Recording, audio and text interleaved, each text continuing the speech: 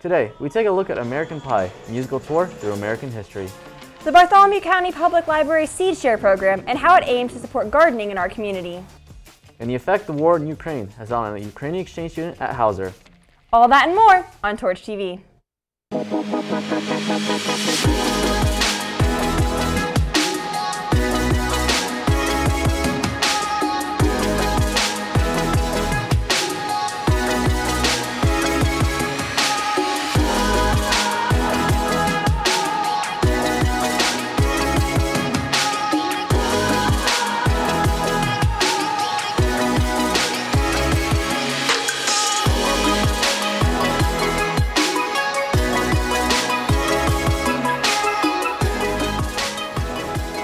Hello and welcome back to the Columbus East Media Studio in this edition of Torch TV. I'm your host, Gavin Grimes. Alongside me is Kate Roeder. How are you today, Kate?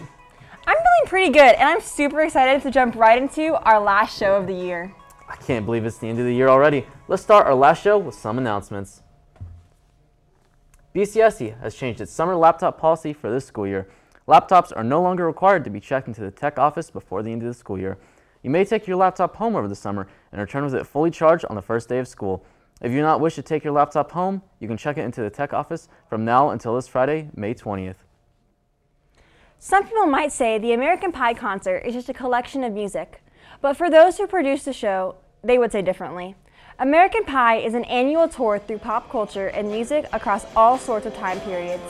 In 2022, American Pie highlighted the best of the 50s, 60s, 70s, and 80s.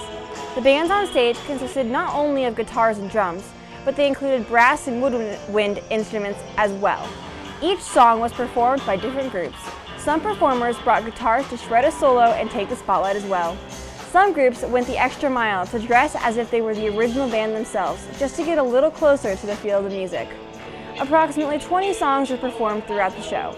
American Pie 2022 was definitely successful in showing the great music and culture of the last 60 years. Students, please clean out your lockers and turn in books to the bookstore and library books to the library. Please take personal items home as all lockers will be cleaned out. Once you have them cleaned out, please do not shut the door, but leave the doors slightly open. The Bartholomew County Library offers more than just books and movies. They also provide seeds for a garden. Our very own sophomore, Madison Valentine, joins us with more. In early 2020, the Bartholomew County Public Library launched Clio Seed Share, a program created to encourage gardening and self-sustainability within Columbus. From basil and oregano to cabbage and sunflowers, the Bartholomew County Public Library's Clio Seed Share program aims to offer gardening opportunities to the city of Columbus, all, like most anything at the library, for anyone and at no cost. People donate seeds to the library, and there's a form you can fill out to tell us a little bit about the seeds you're donating. And then what I do is I take those seeds and I make them into smaller packets. Then people come and check them out for free. And the idea is that once you grow those seeds, you would harvest some of those seeds and donate them back to the library so that we can keep the seed share going. There are some things that get donated a lot more frequently than others, but we also purchase seeds about once every other year to fill in some gaps. The share carries a large number of seeds varying from edible varieties such as herbs and fruits to ornamental plants and flowers. Many of these plants also provide food for pollinators and are encouraged to be planted by the share's librarians. Invasive species are not offered in order to support the growth of local ecosystems. Not this past year's Exhibit Columbus, but the one before that. There was the native garden out on the library plaza, and when all those plants were about to be moved to wherever they went, we had a seed gathering event where people could come and harvest seeds from those plants, and a lot of those seeds ended up in the seed library. And then we also had a seed swap at that event, so people donated seeds, and that's where the first seeds came from. Despite a rocky year following its opening in March 2020, the share has quickly recovered during the past and current 2 growing seasons. The library has gone from having the seed share unavailable during the height of the pandemic to currently having a sign-out sheet fully filled with names every day. We want to help people with their endeavors, their lifelong learning, and if that pursuit is growing their own food at home, then we can help with that too. Madison, if people want to use the seed share, what do they need to do? They just need to visit the public library and check out seeds directly from the share. The share is located in the front right of the library near the CDs and DVDs. Thanks, Madison. The seed share sounds like a really beneficial resource to the local community. Coming up after the break, we take a look at the astronomy class's rocket project and some more announcements.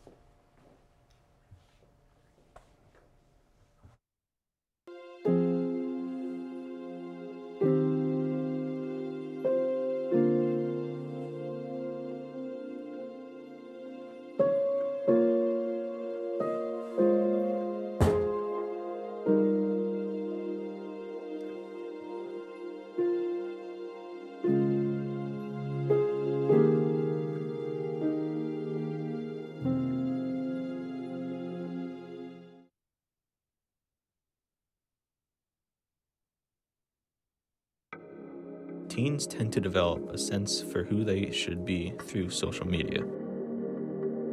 Teens rely on it to make decisions about music, fashion, and they feel pressured to fit in. When teens receive negative feedback or sarcastic comments, it can really cause a negative impact. Don't let social media define who you should be.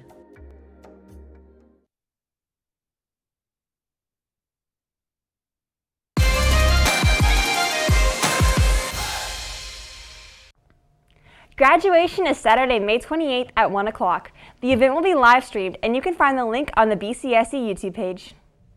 The Bartholomew County 4-H Fair will be back in town from June 24th to July 2nd. A new queen will be crowned to reign over the 2022 Bartholomew County Fair on Saturday, June 18th. If you love the fair, appreciate the hard work of our local 4-H'er, and would like a chance to win some prizes and scholarship money, please consider running for the title of 2022 Miss Bartholomew County 4-H Fair. Applications are due May 27th and can be accessed on the Bartholomew County Fair website. Last month, the East Astronomy class started their rocket project, where students designed, built, and tested their own rockets. Each rocket had a capsule made of an egg attached to a parachute.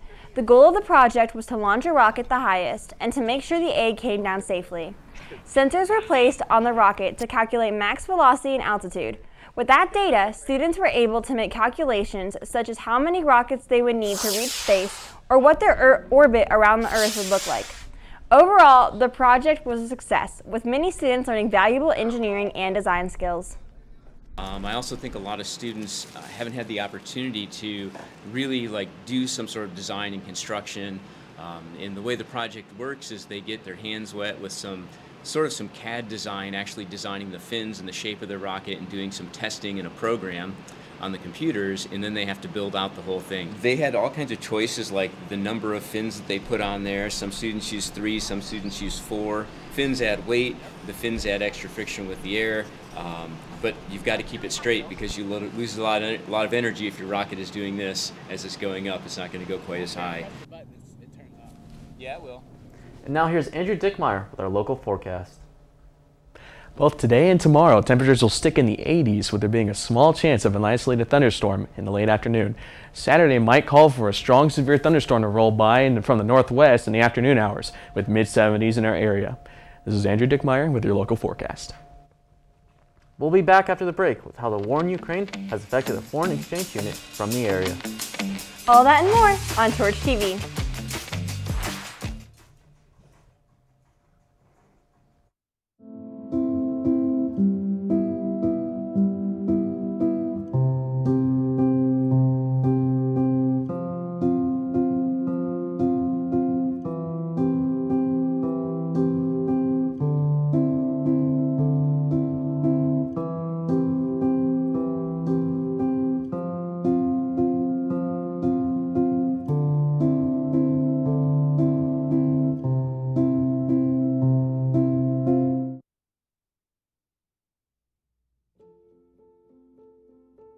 Nolan, it's time to get up for school.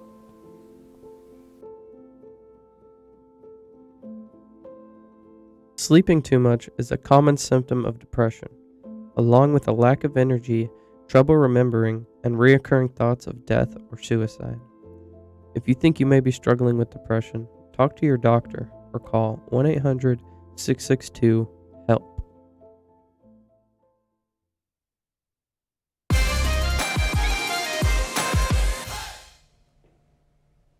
If you're missing any items, please check the Lost and Found to see if any items you may have lost are there before the end of the year. Any items left in the Lost and Found will be donated to Sans Souci if they are not collected. 3 months ago, the Russian invasion of Ukraine began.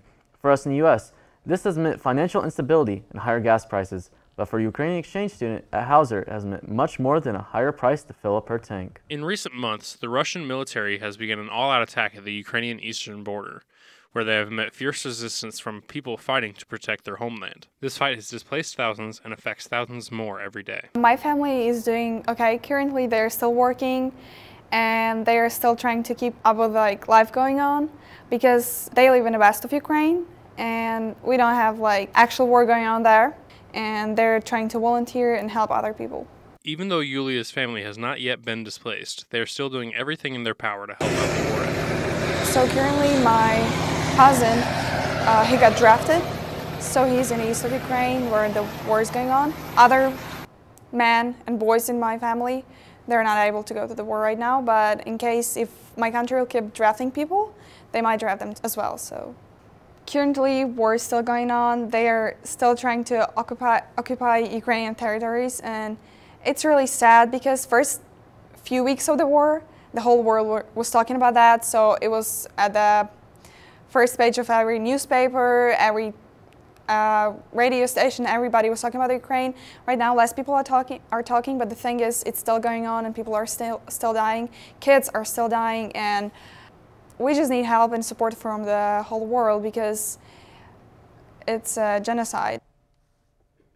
Yesterday, Yulia announced that she'll be staying at Hauser for her senior year as she cannot return to Ukraine because of the war. If you would like to donate to the Ukrainian relief effort, you can donate by going to the website listed below. And now, our spring sports wrap-up.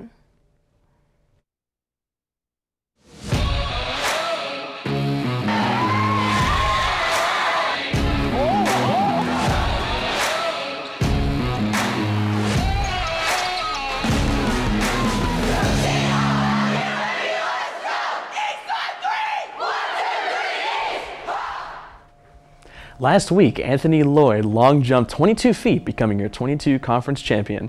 Also, Jacob Goose was at the conference champion in both discus and shot put. On Saturday, senior night, the baseball team unfortunately came up short against Madison, losing 5-0, but they are back in action tonight at 5:30 again against East Central High School. Our softball team is also in action tonight at 5:30 against Indian Creek High School. Lastly, Bob Gaddis, who was inducted as the National High School Athletic Hall of Fame. Congrats to you, Coach. That's all we have time for today. From Kate, Madison, Andrew, and the rest of the East Media crew, I'm Gavin Grimes, and thanks for watching. To end off the show, we are showing a compilation of some of the best camera shots the CEHS Media crew has shot this year. And as a reminder, always remember to be the best part of someone's day.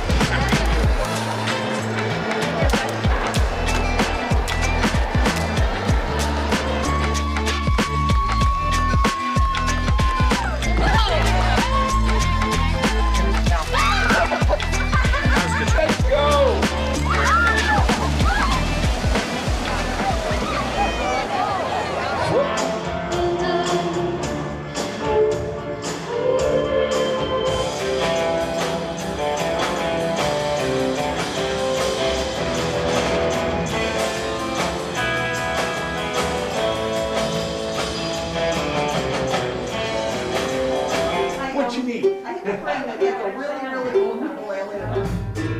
Sounds like these you have.